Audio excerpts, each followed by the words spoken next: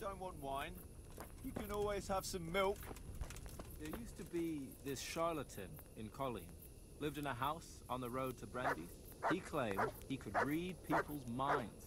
Then this other charlatan came to town and settled on the other side of the river. And he said he could read minds too. And I was thinking, if them two met up and started reading each other's thoughts, then actually they'd be reading their own thoughts, right? See, because the other fella would be thinking, he'd be... Forget it.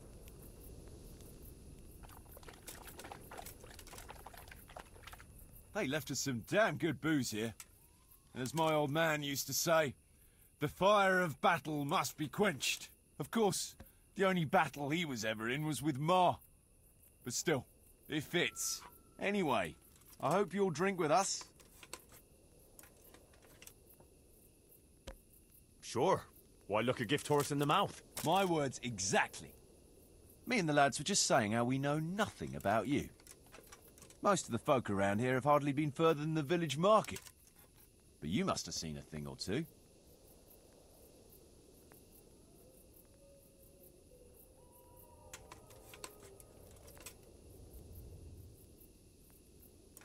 That I have. I suppose you heard about the raising of Skalitz. Aye, I heard. And Radzig told me you're from there. But that's probably not the kind of story to go with wine and good cheer.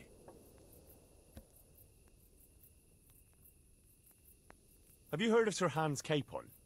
I heard his name mentioned in Colleen. In connection with some wench, as I recall. A young dandy, eh? Yeah, that's him. He's going to inherit Rattay once he comes of age. I run some errands for him now and again.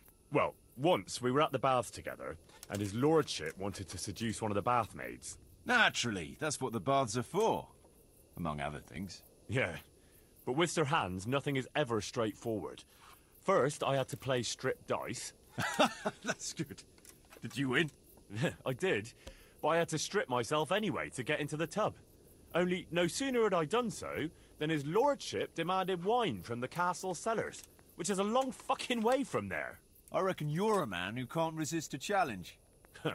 If I'd been sober.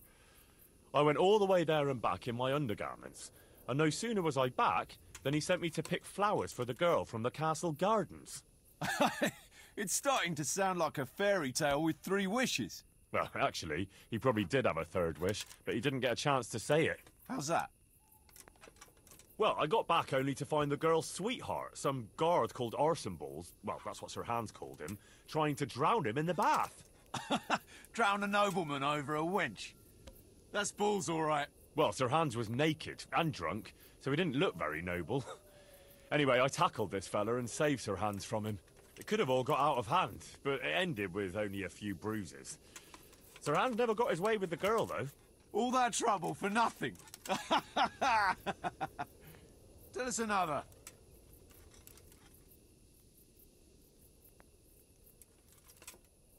I was trying to track down these bandits who raided the Neuhof stud farm, and the trail led to Ujitz. I made the acquaintance of the parish priest there. Oh, I've heard some stories about him. Apparently he's quite a character. That's putting it mildly. But he does keep his word, and he sure knows how to drink. A typical man of the cloth, eh? I don't know about other priests, but Godwin can booze like a master. So we ended up in the local tavern. What can I tell you? Wine, women, and song, you know how it goes. Well, we lost track of time a little, and then the bailiff came barging in and tells us it's past curfew and we're to clear out. Was he on his own? No, he had some men with him. I'm not sure how many. It's all a little blurry. Anyway, we explained to him politely that we had no intention of ending our enjoyment. So, after a bit of discussion with the bailiff, we carried on. Next morning, Godwin was as green as a frog and hardly able to walk. And then he realised he had to say mass.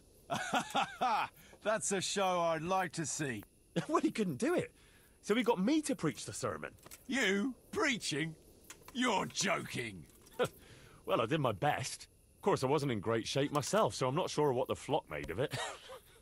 My word, you're a dark horse. Tell us another.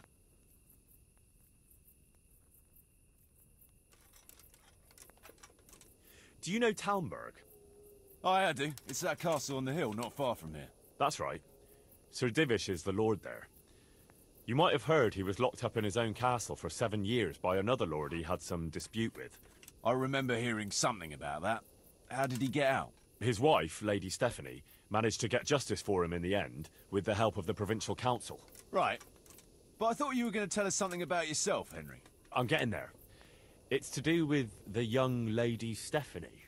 She took a liking to me and asked me to help her get some things for her cousin's wedding, which I did.